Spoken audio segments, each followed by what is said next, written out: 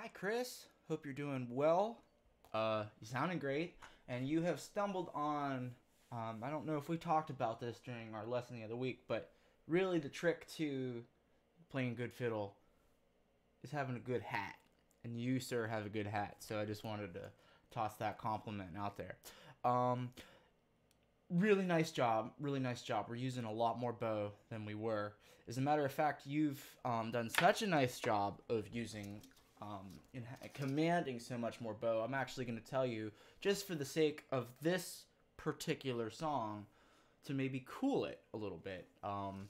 We're using a lot of really big bow strokes, which is good. We want to have the control to be able to, play something like...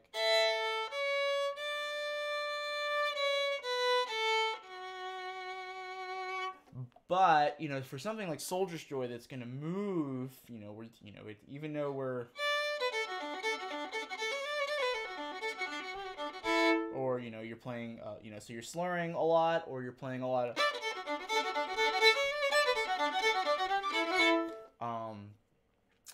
playing a lot of saw strokes, you're going to want to think about, just the economy of motion and how much bow do you really need to effectively make these notes work. I think at the tempo that you're playing it at right now, which is significantly slower than my last example,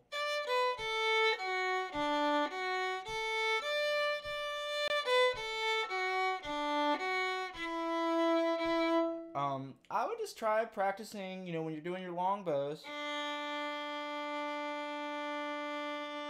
just visually divide your bow into quarters or thirds. Probably for Soldier's Joy, quarters would be nice.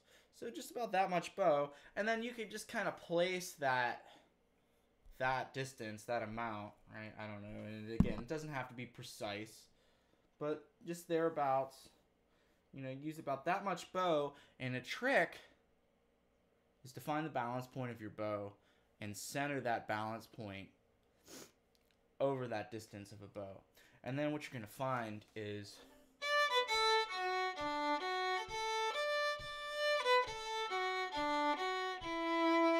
this is going to feel a lot more natural.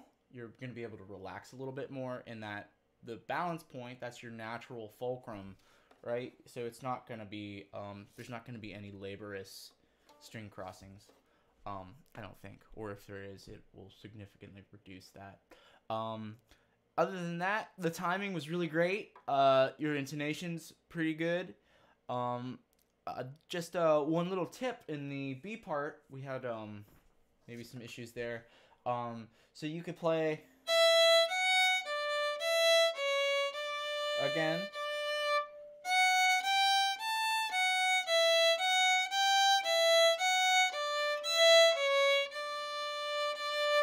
At least I think that's how you played it in the first part. That's how I played it in the first part. Or I think you were going for this.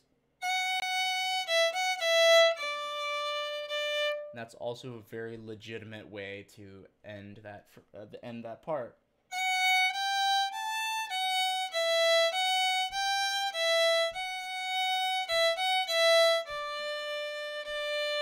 So I would just say go back to the recording or whatever you're referencing, your music from here, whether it's the recording I made you last week, or something, some older material that you had where you learned the tune originally, and just really pick out that spot.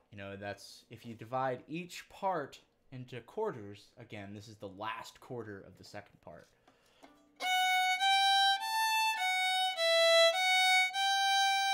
That's the first quarter. Second quarter. Third quarter, and then here.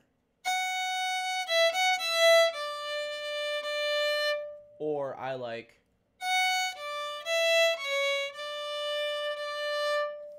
But other than that, great job, Chris. I look forward to seeing you on Thursday. Feel free to reach out if you have any more questions.